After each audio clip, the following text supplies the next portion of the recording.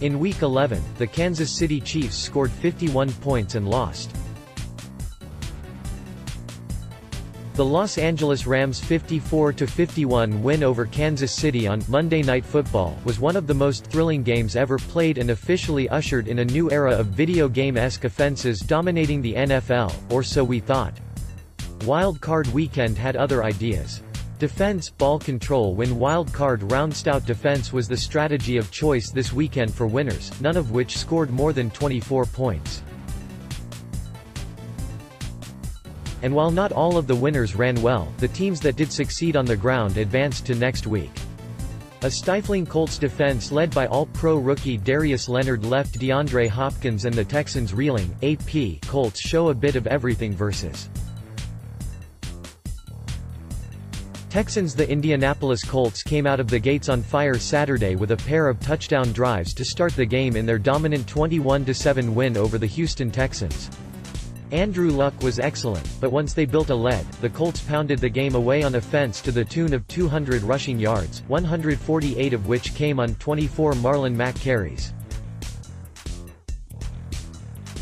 Meanwhile, their defense slowed the Texans to 105 yards on the ground while holding Houston to 3 of 13 third-down conversion attempts.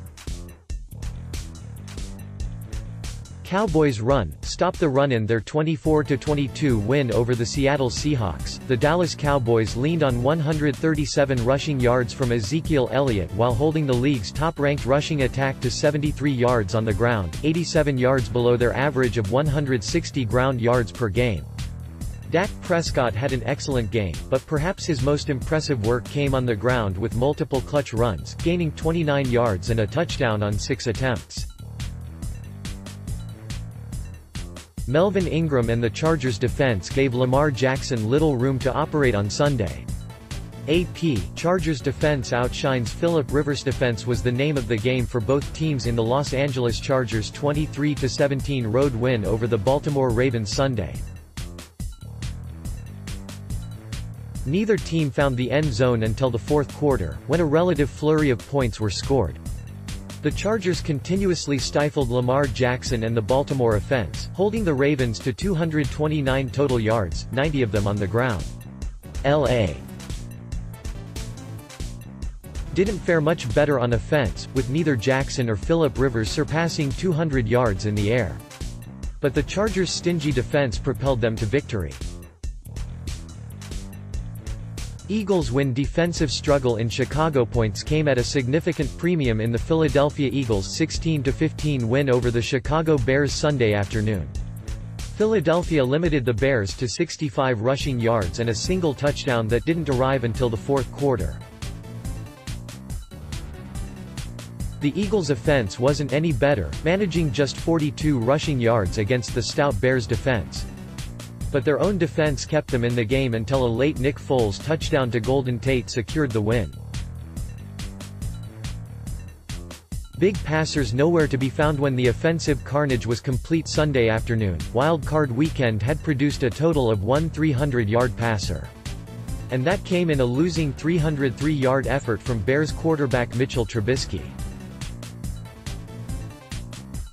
Living up to the old adage, teams that ran well and stopped the run won in the playoffs this weekend. There was nothing that resembled a game of Madden in sight. Will Patrick Mahomes and the Chiefs' offense have enough to overcome their poor defense in the playoffs?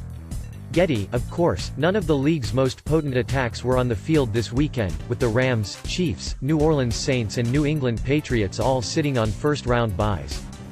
But the wild card trend doesn't bode well for a team like the Chiefs, who own the league's 31st-ranked defense and have seen their high-octane offense slowed, if just slightly, since the release of running back Kareem Hunt.